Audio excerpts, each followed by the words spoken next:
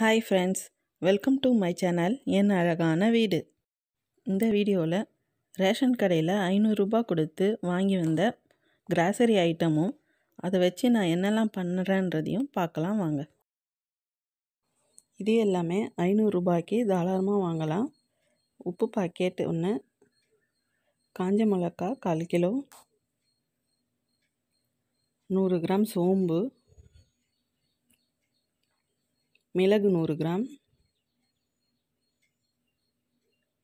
பட்டை, தோரம்பருப்பு 1/2 கிலோ, பொட்டுக்கடலை 1/4 kilo, 100 gram gold winner, 100 gram ஜீரகம், 100 கிராம் மஞ்சள், உளுந்து 1/2 கிலோ, மல்லி 1/2 கிலோ,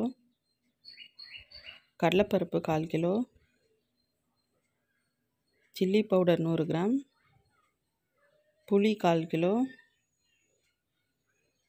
கடுகு 100 கிராம், வெந்தயம் 100 கிராம், டீத்தூள் 100 கிராம், பூண்டு 1/4 கிலோ. மொத்தமாக 19 ஐட்டம் இருக்குது. தாராளமாக வாங்கலாம். இது எல்லாமே ரொம்ப சுத்தமாகவும் இருந்தது. இதில் ஃபஸ்ட்டு நான் ரசப்பொடி செய்ய போகிறேன். அதுக்கு ஒரு மகாணி மல்லி எடுத்துக்கிறேன். வாணலில் 2 ஸ்பூன் நல்லெண்ணெய் விட்டு இதை வறுத்துக்கலாம். ஸ்லோ ஃப்ளேம்லேயே இது செய்யணும். அடுத்தது அரை மாகாணி மிளகு எடுத்து அதில் போட்டு வறுத்துக்கிறேன். அரை மாகாணி ஜீரகம் சேர்த்துக்கிறேன். அடுத்தது 1/4 அளவு வெந்தயம், 1/4 அளவு கடுகு,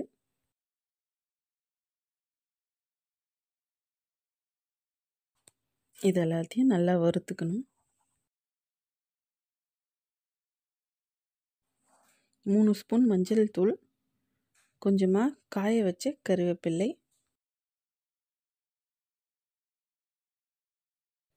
இதை தனியாக ஒரு தட்டில் எடுத்து வச்சுக்கலாம். அடுத்தது 2 ஸ்பூன் நல்லெண்ணெய் விட்டு நசுக்கி வச்சுருக்க பூண்டை போட்டு வறுத்துக்கலாம். பூண்டு வறுத்ததும் காஞ்ச மிளகாவை அதோட சேர்த்துக்கலாம். நான் ஒரு 6-7 மிளகா தான் போட்டிருக்கேன். காரம் வேணுன்றவங்க நிறைய போட்டுக்கலாம். சூடு ஆறினதும் மிக்ஸி ஜாரில் போட்டு கொரகொரப்பாக அரைச்சி எடுத்துக்கலாம். இப்போ ரசப்பொடி ரெடி. அடுத்தது பூண்டு பொடி. இதுக்கு பூண்டை தோல் உரிக்காமல் 2-3 நசுக்கி வச்சுருக்கேன். வாணலில் 3 ஸ்பூன் நல்லெண்ணெய் விட்டு இதை நல்லா வறுத்து எடுத்துக்கலாம்.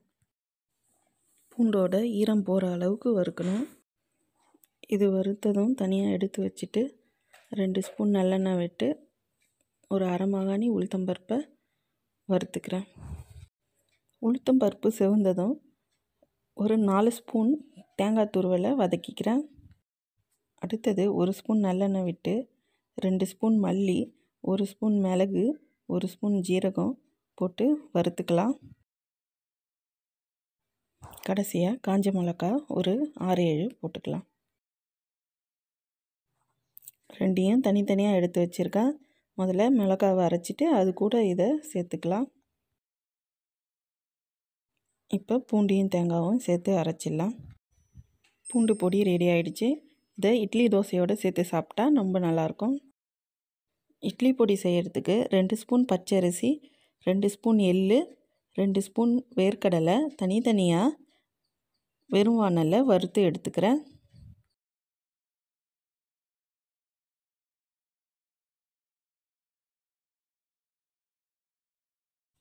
இப்போ வாணலில் 2 ஸ்பூன் நல்லெண்ணெய் விட்டு ஒரு மாகாணி உளுத்தம்பருப்பை போட்டு நல்லா செவக்க வறுத்து எடுத்துக்கலாம்.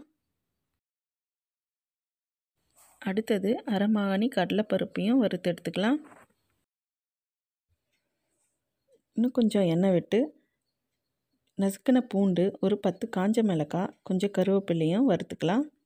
இது எல்லாமே ஆறினவொன்னே அரைக்கக்குள்ளே 1 ஸ்பூன் வெல்லம், 1 ஸ்பூன் மஞ்சத்தூள், தேவையான அளவு உப்பு சேர்த்து அரைச்சிடலாம். இப்போ இட்லி பொடி ரெடி ஆகிடுது. அடுத்தது கருவேப்பிலை பொடி. இதுக்கு வாணலில் 2 ஸ்பூன் நல்லெண்ணெய் விட்டு அரை மாகாணி உளுத்தம்பருப்பு எடுத்து வறுத்துக்கிறேன். கூடவே ஒரு 3 ஸ்பூன் கடலைப்பருப்பு சேர்த்து வறுத்துக்கிறேன். அடுத்ததாக 1 ஸ்பூன் ஜீரகம், 2 ஸ்பூன் கொத்தமல்லி சேர்த்து வறுத்துக்கலாம்.